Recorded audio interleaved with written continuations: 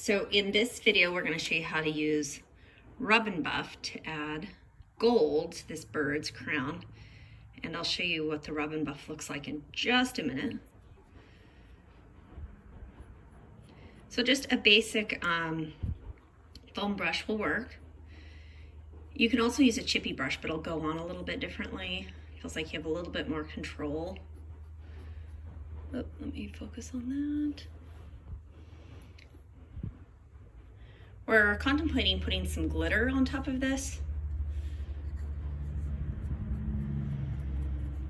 just to kind of give them a little bit of an extra look. Okay, so that's the Rub and Buff. Okay, what color is that?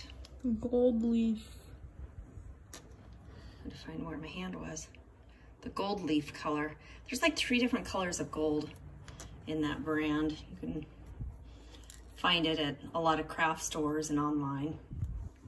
So, okay, let's see the little bird once he's done. Oh yeah, he's pretty cute. I mean, you could put gold on his wings or something, but on this one, we just kind of want the crown to stand out a little bit. Looks like his leg might need to be cleaned up a bit. You know, anything like that you have that's gold like this, you can use Rub and Buff and just add it to it like a clock or a bowl or something. Yeah, this Rub and Buff works really well. So, whoops, he died.